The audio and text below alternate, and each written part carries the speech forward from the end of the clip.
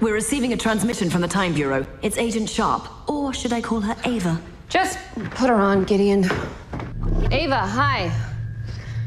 Any progress with Rip?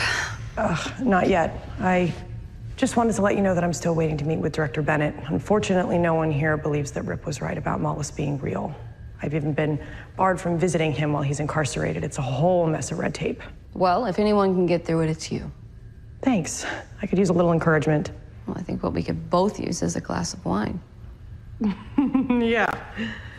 Well, I better go, so I will let you know how things progress. Bye. More. What? First, I apologize for interrupting. Second, that woman clearly has a crush on you. Just don't. Come, Captain. She called you for absolutely no reason. It was just an excuse to talk to you. Mm-hmm.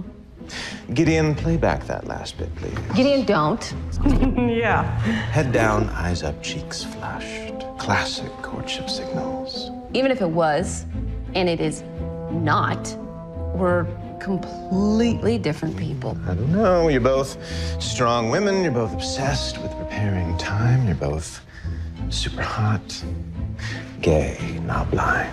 Look, Ava's the kind of girl that you take home to your parents, and I am the kind you take to an exorcism.